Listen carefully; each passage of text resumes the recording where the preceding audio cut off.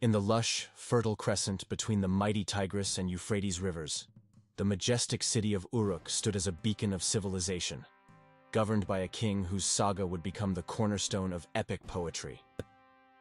His name was Gilgamesh, born of divine and mortal blood, a being of immense strength and complexity, destined to explore the profoundest depths of the human condition. Gilgamesh, revered and feared, was no ordinary ruler. His divine heritage granted him powers beyond those of his subjects, but it also imbued him with a pride and voracity that knew no bounds. His early reign was marked by grand projects and military conquests, yet his unchecked arrogance and tyrannical behaviors weighed heavily upon his people. The gods, moved by the plight of Uruk's citizens, decided to intervene by creating Enkidu, a wild man of equal strength and vigor, born from the harmony of nature and fashioned by divine hands from water and clay.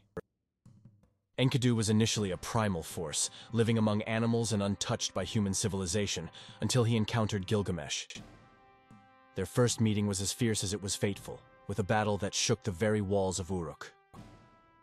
This confrontation, however, blossomed into an unbreakable friendship, one that redefined Gilgamesh's character and redirected his path from tyranny to a quest for glory that would benefit his people. Together, the king and his newfound companion embarked on adventures that echoed through eternity. They ventured into the dense cedar forest, where they challenged and defeated Humbaba, the monstrous guardian set by the gods to protect the sacred groves. Their exploits did not go unnoticed by the divine, particularly by the goddess Ishtar, who offered Gilgamesh her affections. When he spurned her advances, Ishtar, enraged, sent the bull of heaven to ravage the earth. Gilgamesh and Enkidu, standing side by side, slew the beast, but this victory came at a grave cost. The gods decreed Enkidu's death as retribution for their defiance.